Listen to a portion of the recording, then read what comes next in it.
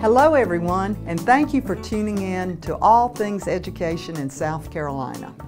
Before we begin this month's message, I would like to take a moment to pay tribute to an outstanding leader, educator, coach, and friend of mine who passed away recently. Benny Bennett was the superintendent of Newberry County Schools, and we ask that you keep his family and the Newberry community in your thoughts and prayers during this difficult time.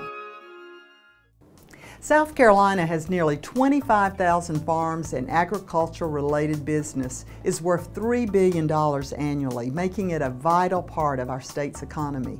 Many of our high schools offer students the opportunity to get involved in agribusiness through career and technology programs and apprenticeships. I had the pleasure of touring the Center for Advanced Agribusiness Research at Pillion High School in Lexington School District 1, and I was so impressed by the coursework and the level of student engagement. These students are learning skills and knowledge that will benefit them in college, career, and citizenship. I also took some time to buy my yearly geraniums there, and I encourage you to go buy greenhouses at your community high schools to make purchases. I'm excited to announce that the State Board of Education unanimously approved our proposal to change to a 10-point grading scale. For many years, our students have competed at a disadvantage against their peers in neighboring states for college admission, athletic, academic scholarships, and national awards. The 10-point grading scale change will put our students on a level playing field and will also ease the transition process for many of our military families. It's important to remember that this change still maintains the high rigor and expectation demanded by our South Carolina college and career-ready standards. I hope you'll mark your calendar for an important statewide faculty meeting on Monday, May 2nd at 3:30 p.m.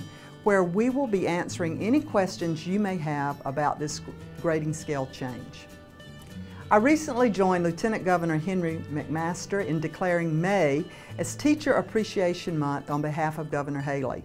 I'm really thankful for all the work our teachers do every day in and outside the classroom to ensure our students are prepared for success. One very special teacher was recently crowned South Carolina's 2017 Teacher of the Year. A big congratulations to Jennifer Wise of Hand Middle School in Richland District 1 on winning this prestigious honor. Jennifer is a graduate of Gaffney High School and will now represent and advocate for the teaching profession over the next year and compete for the National Teacher of the Year.